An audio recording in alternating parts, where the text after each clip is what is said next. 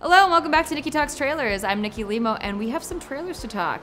Today we're talking Blade Runner 2049, It, and Girls Trip. Let's talk some trailers. By now you probably know the links to the full trailers are always in the description for you to check out if you want to. Highly recommend it. Let's get started. First up we got Blade Runner 2049. This trailer starts off with us flying past a gigantic Atari logo. Just the fact that Atari is still around in 2049 already makes for some amazing science fiction. Then we get a creepy, blank-eyed Jared Leto comforting what I'm guessing is a newborn replicant by saying, "Shh, happy birthday." Which, I'm sorry, I just want that as my ringtone now. Or like my outgoing voicemail. Can you imagine calling somebody and it's just like, "Shh, happy birthday." Beep. Really filters out who's willing to leave a message. At the end, we get a girl telling Ryan Gosling he's special, which just tells me she's seen The Notebook a couple times, cause duh. And then she says, "Your story isn't over yet. There's still a page left." Which isn't a metaphor. Literally the next scene is him looking over a story with a page that's been torn out. What happens next, Noah? We have to know. Keep reading. Next up we have It.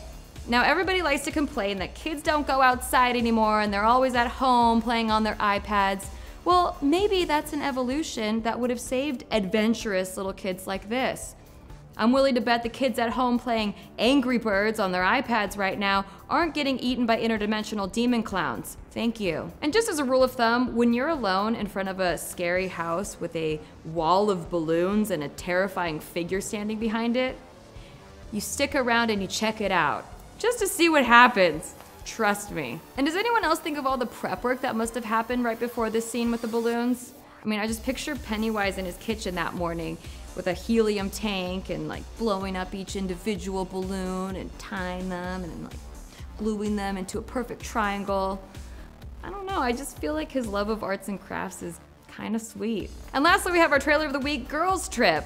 I feel like between this and Rough Night, we have quite a few options to watch girls in groups of 4 acting crazy this year. This movie seems to be about a bunch of girls just trying to have fun until, one of their boyfriends or husbands is caught cheating on them. What a buzzkill. Without that conflict, we could have watched another hour of middle-aged women dancing and tripping on absinthe. I guess all good things come to an end. At the end of the trailer, we get 2 of the girls debating over whether or not sneaking drugs through a body cavity can give you an infection.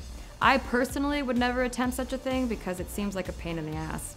Which brings us to my favorite segment, Caption This. I asked you to caption this screenshot of Girls Trip on Twitter, and here's what you said. "Oh man, those new trailers are hot. Girl, I can't believe they didn't create a special Oscar for Best Theater. Regal Cinema should so win it." I see you sucking up to us. Wow, that guy does his eyeliner even better than I do. And I do great eyeliner. At Regal Movies is giving away what? What's a trailer? How they feel after watching a horror movie. Like It, oh my gosh. When Waze gets you to your destination 5 minutes early, hashtag timing is everything. Oh no, she ain't wearing last year's heels. Watching old episodes of Fear Factor, they did not just eat that. They definitely did. And that's it for this week's episode of Nikki Talks Trailers. Thank you so much for watching. Be sure to subscribe so you don't miss any future episodes. Also, follow me on Twitter, at Nikki Limo. I ask you to caption things all the time, and I just like talking to you. Just like talking person to person, friend to friend. We're friends, right? We're friends. Also, leave us a comment and let us know what movie you're most excited to see, and I will see you next time. Bye!